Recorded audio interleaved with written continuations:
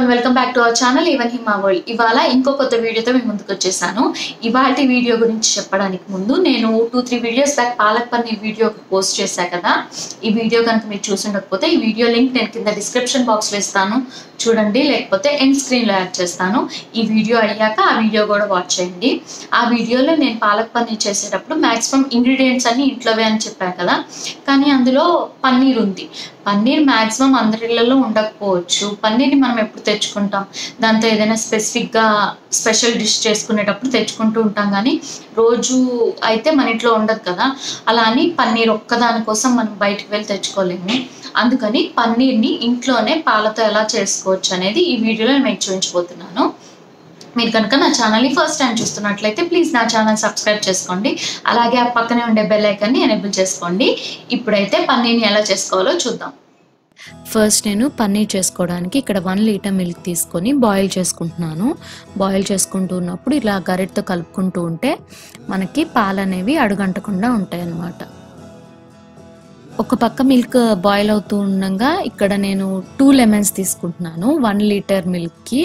ఈ 2 lemons juice తీసుకొని ఆ జ్యూస్లో కొంచెం వాటర్ యాడ్ చేసుకుంటున్నాను. ఒక చిన్న గ్లాస్తో వాటర్ యాడ్ చేసుకుంటున్నాను అనమాట. ఈ లెమన్ జ్యూస్ని వాటర్తో డైల్యూట్ చేసి పక్కన పెట్టుకొని ఉంచుకుంటాను. తర్వాత ఇక్కడ మిల్క్ బాయిల్ అయిపోతూ ఉన్నాయి, చూసారు కదా. ఒక పొంగు వచ్చినప్పుడు స్టవ్ ఆఫ్ చేసుకొని దీన్ని పక్కన పెట్టేసుకోవాలి. ఇప్పుడు మనం ఇందాక కలిపుంచుకున్నాం కదా లెమన్ జ్యూస్ అండ్ వాటర్, ఆ వాటర్ని కూడా కొంచెం గోరువెచ్చగా వేడి చేసుకోవాలి. మిల్క్ బాయిల్ చేసుకున్న ఒక 3-4 మినిట్స్ తర్వాత మనం ఇందాక వేడి చేసుకున్నాం కదా లెమన్ వాటర్ని, దాన్ని ఇలా గరిటె పైన మాత్రమే వేసుకోండి, డైరెక్ట్గా పాలల్లో కాకుండా ఇలా గరిటె పైన వేసుకొని కలుపుకుంటూ ఉండండి. అండ్ ఇక్కడ కలుపుకునేటప్పుడు కూడా ఒకే డైరెక్షన్లో కలుపుకోవడానికి ట్రై చేయండి. అండ్ ఇక్కడ మీరు నిమ్మకాయ నీళ్ళు యాడ్ చేసుకునేటప్పుడు జాగ్రత్తగా చూసుకుంటూ యాడ్ చేయండి. మనకి పన్నీర్ వచ్చేస్తే ఇంకా యాడ్ చేయాల్సిన అవసరం ఉండదు. పన్నీర్ వచ్చింది అనేది ఎలా తెలుస్తుందంటే మనకి పన్నీర్ అండ్ వాటర్ సపరేట్గా కనిపిస్తూ ఉంటాయి, చూస్తున్నారు కదా. ఆల్మోస్ట్ వస్తుందన్నమాట. ఆ టైంలో మీరు లెమన్ వాటర్ యాడ్ చేయడం అనేది ఆపేసుకోవచ్చు.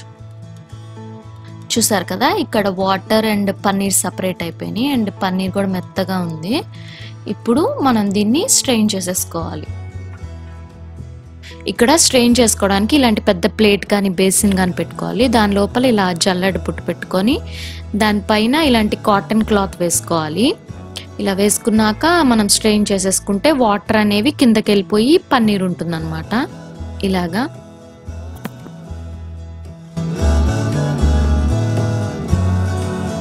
ఇప్పుడు దీన్నంతా మూట కట్టేసుకొని ఈ పన్నీర్లో పులుపు ఉంటుంది. ఇందాక మనము పాలల్లో నిమ్మకాయ పిండాం కదా, అందుకని పులుపు ఉంటుంది. అందుకని ఒకసారి మంచినీటిలో కడుక్కోవాలన్నమాట పన్నీర్ని.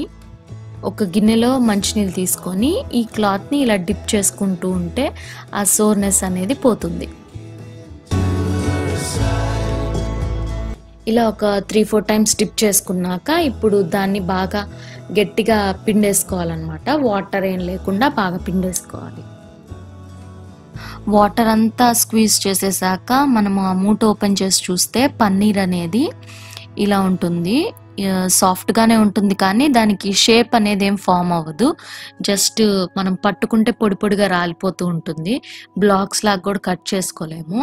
సో ఇప్పుడు మనము దాన్ని షేప్ చేయడం కోసం ఏం చేయాలంటే దాన్ని మనకు కావాల్సిన షేప్లో జస్ట్ అలా మౌల్డ్ చేసుకుంటూ దానిపైన టవల్ పెట్టేసుకోవాలి. టవల్ని పెట్టేసుకొని జస్ట్ లూజ్గా మరీ టైట్గా కాకుండా కొంచెం లూజ్గా అలా పెట్టేసుకొని దీనిపైన మనం వెయిట్స్ పెట్టుకోవాలన్నమాట. నేనైతే ఇక్కడ చపాతీ చేసుకునే మార్బుల్ ఉంటుంది కదా, ఇది పెట్టుకుంటున్నాను. ఇది పెట్టుకొని దీనిపైన ఇంకొంచెం వెయిట్ పెట్టాలని ఇందాక డ్రైన్ చేసిన వాటర్ ఉన్నాయి కదా, అవి ఆ గిన్నెలోకి పోసుకొని ఆ గిన్నె కూడా పెడుతున్నాను అనమాట ఎక్స్ట్రా వెయిట్ కోసం. ఇలా ఒక 30 మినిట్స్ పెట్టుకోవాలి. 30 మినిట్స్ తర్వాత మనం పెట్టిన వెయిట్స్ అన్ని తీసేస్తే పన్నీర్ అనేది మనకు కావాల్సిన షేప్లో ఫామ్ అయి ఉంటుంది. చూసారు కదా పన్నీర్ ఎంత బాగా మంచి షేప్లో వచ్చిందో. ఇప్పుడు దీన్ని పెద్ద పెద్ద పీసెస్లా కట్ చేసుకొని కోల్డ్ వాటర్లో ఒక 1 అవర్ పాటు పెట్టుకోవాలి. చూసారు కదా ఎంత సాఫ్ట్గా వచ్చిందో. ఇలా ఒక 1 అవర్ వాటర్లో పెట్టేసుకున్నాక పన్నీర్ని యూజ్ చేసుకోవచ్చు. అంతే. ఇప్పుడు పన్నీర్ని చిన్న చిన్న పీసెస్గా కట్ చేసుకొని ఒక కంటైనర్లో పెట్టుకొని ఫ్రీజర్లో పెట్టేసుకుంటే మనకి ఎప్పుడు కావాలంటే అప్పుడు పన్నీర్ రెడీగా ఉంటుంది. జస్ట్ మనం వాడుకునే ముందు దాన్ని హాట్ వాటర్లో పెట్టేసుకుంటే పన్నీర్ అనేది మెత్తగా అయిపోతుంది. అండ్ ఇక్కడ మీకు చూపిస్తున్నా చూడండి పన్నీర్ అనేది ఎంత మెత్తగా వచ్చిందో. సో చూసారు కదా, పన్నీర్ చేసుకోవడం చాలా ఈజీ. ఇంకా లేట్ చేయకుండా మీరు కూడా మీ ఇంట్లో ఈరోజే పన్నీర్ చేసేయండి.